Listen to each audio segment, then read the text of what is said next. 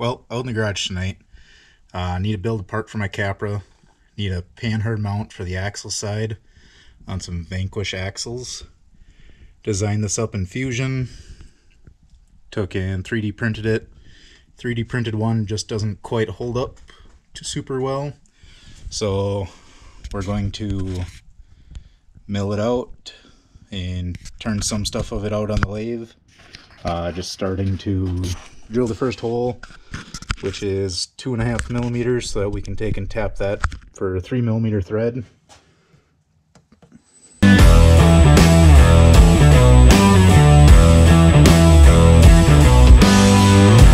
After drilling the 2.5 millimeter hole, now I need to drill out a couple 1/8 inch holes to start off where the rest of it will be at.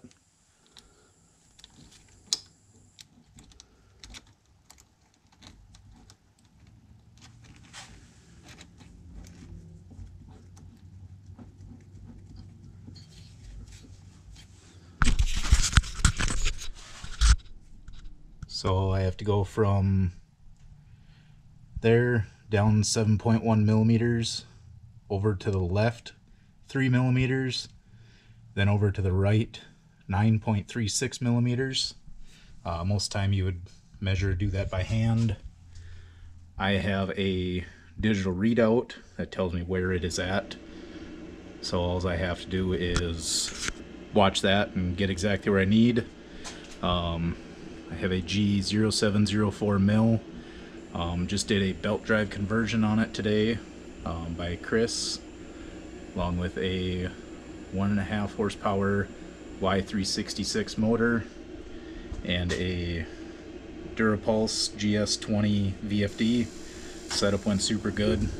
It's crazy how much quieter this thing runs compared to what it used to do. No vibrations hardly. Plus I got an extra, I think it's 3 inches or so. Next is get set up with the CNC portion of this. That way I could just hit the G code and make it do it all itself, instead of doing it like this. So zeroing out my location so I can go down 7.1 millimeters.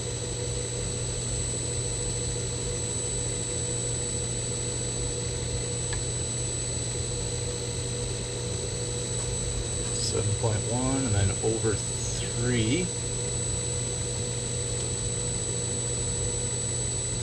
And drill a hole.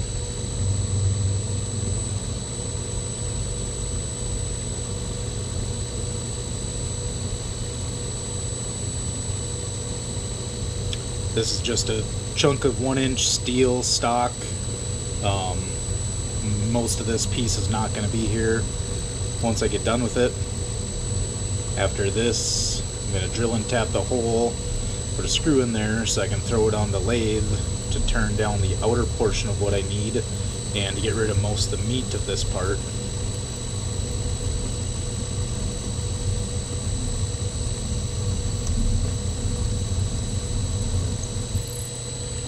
After that hole's drilled, zero the X, and we have to go 9.36 over.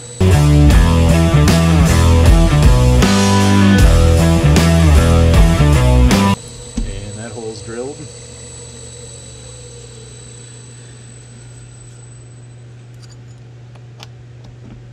So now we can remove this part out of here.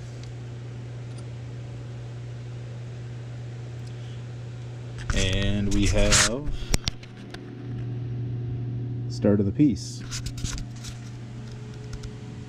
Next is to turn it down the depth of 2.5 millimeters at 8 millimeters round for the upper part.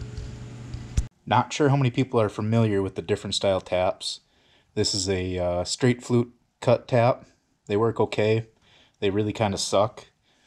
They push all your chips down and they make small fine chips, when if you run a drill bit you'd see that you have long stringy chips.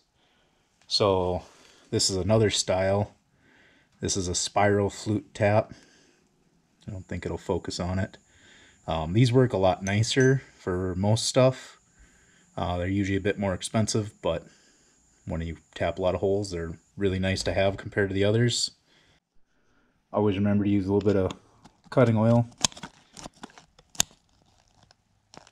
Helps it go a lot easier. Kind of hard to see, but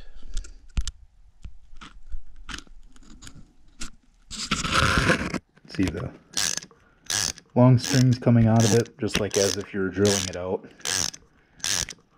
You don't have to go forwards and backwards with these style taps to keep it going.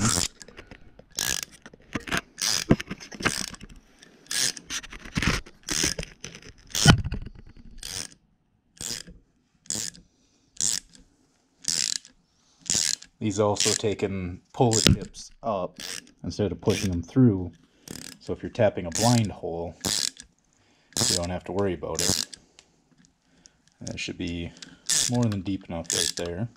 And after a whole bunch of pushing it back and forth, finally getting it pretty close to lined up, we can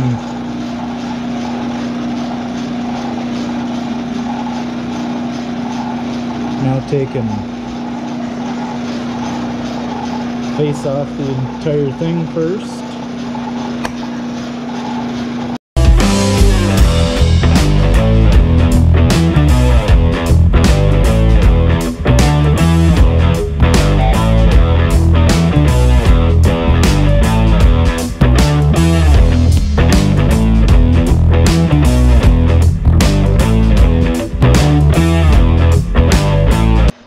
And that's what happens when you use the wrong tool for the job.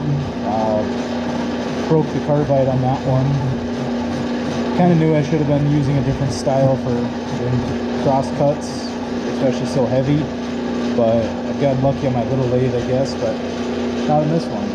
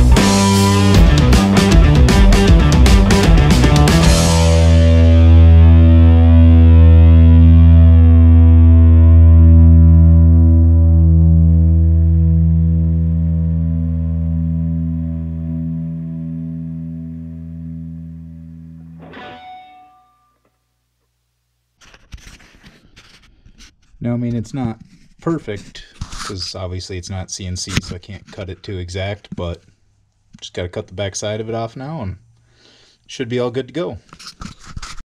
So I didn't get to finish recording cutting off the back side of it.